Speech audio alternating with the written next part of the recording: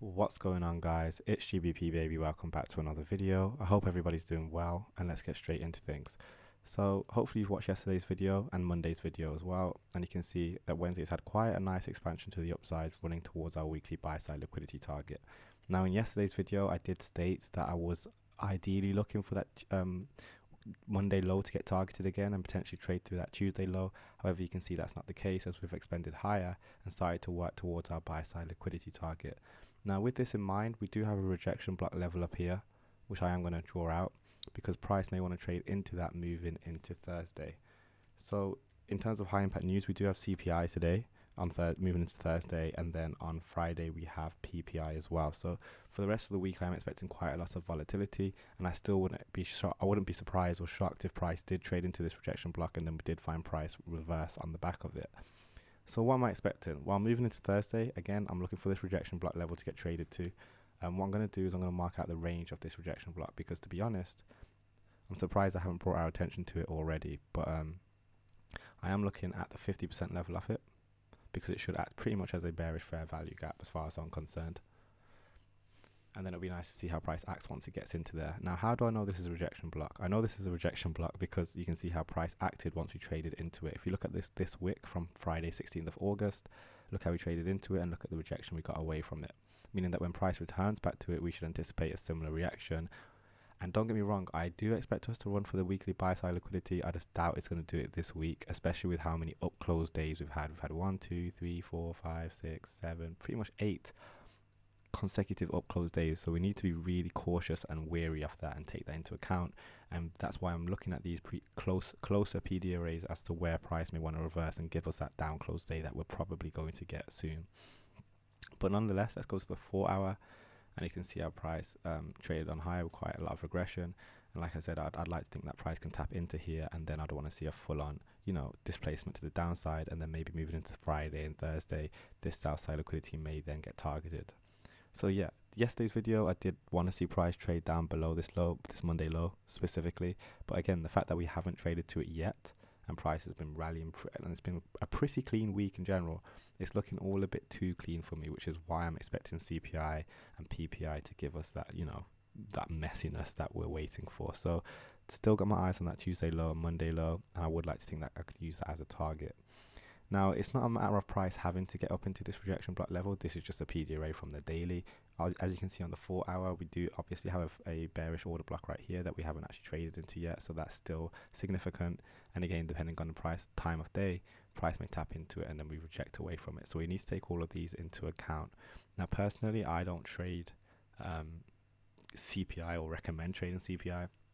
But it's looking to me like price is running out of fuel. And like I said, it's going to tap into either the rejection block level or the bearish order block, and then I want to see us run back on the whole week's range. So if you can see Monday, Tuesday, Wednesday, we've Tuesday and Wednesday mainly we've traded on higher. There's gonna be a lot of sell stops below there, and I do believe price is going to want to target that for the rest of the week. So that's pretty much my expectations moving into the rest of the week. Yeah, nothing too crazy, but that Tuesday low and that Monday low I do have my eyes set on nonetheless. So I hope that all makes sense. Let's take a look at GBP USD. We will jump onto the daily, and what you'll find is that GBP is showing a little bit more strength than dollar. So again, a little bit more strength considering dollars moved higher, pounds failed to move lower. So we're seeing more strength in pound, which is nice to see, and it lines up nicely with our expectation. Again, if you watch yesterday's video of seeing that Tuesday high and Monday high get targeted. So obviously we had a down close day on the Wednesday, running out south side liquidity from Monday, which is completely fine. So we grabbed stops. But obviously if we're expecting some kind of reversal on dollar, we want to see, okay, can pound trade on higher? So let me just get rid of a few things. To be honest, these targets down here, as much as I do want to see price trade down into them, I don't think price is going to be doing it for now. Just because I think it'll be too smooth and too easy to continue expecting downwards price action on pound like this. So let's just clear the charts completely on pound. And another thing to take note of is the fact that we're trading into a daily bullish order block right now.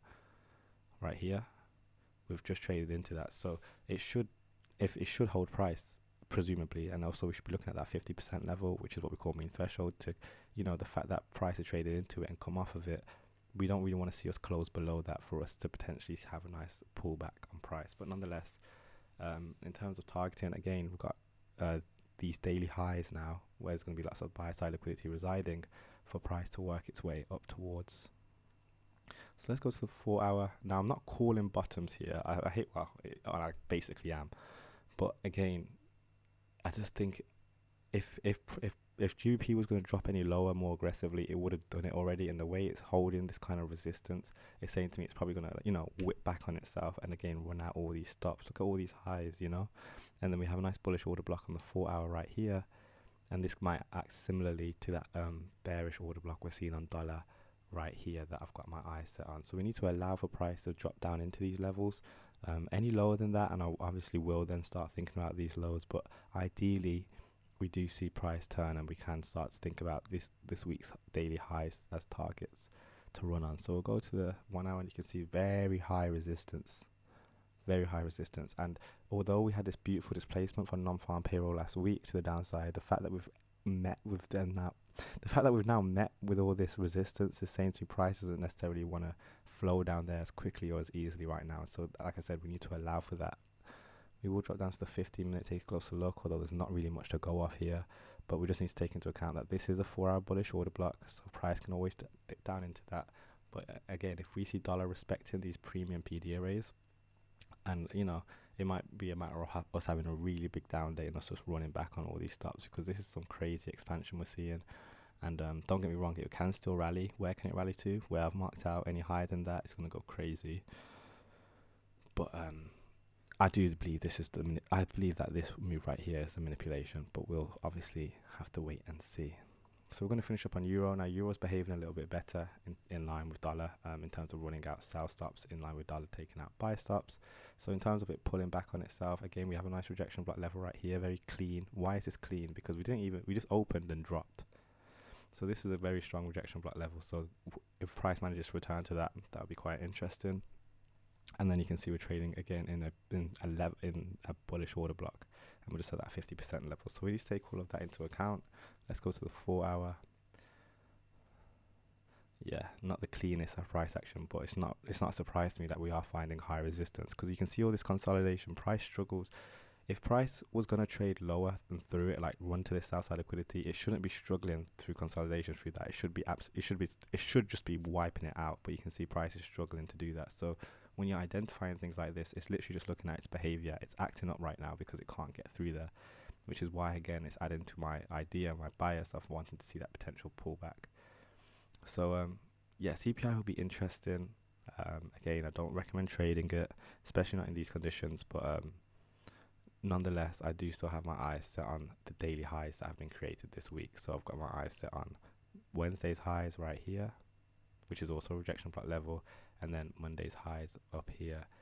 That'll be interesting to see how price acts once we get into there. So that's going to be everything, guys. Thank you so much for watching. Don't forget to drop a like, drop a comment, smash subscribe, join the mailing list. And yeah, it should be quite an interesting day tomorrow. CPI is at... What time is CPI? CPI is at, I think it's 1:30. Yeah, should be 1:30. Sorry, 8:30. 1:30 in the UK. So classic 8:30 time release. I'm anticipating. So around 7 a.m. is when I'll be looking for setups if I was to be trading that. But that's what I mean. Those are the times I'll be looking for confirmation on dollar to see, okay, how's it acting once it hits our bearish order block, or if it's rallying even heavier during London, how's it acting once we're reaching into this rejection block level. But like I said, I do think this is the Judas swing of the week by the looks of things, especially the way it's left that low, just hanging there. And remember, I wanted to see us trade to this level. If you've been watching this week's video, I've been wanting to see us trade to this level. We haven't done it, and I just find it awfully suspicious. So yeah, that's gonna be everything, guys. Don't forget to drop a like, drop a comment, smash subscribe, join the mailing list, blah blah blah blah, and I'll catch you in the next one. Peace.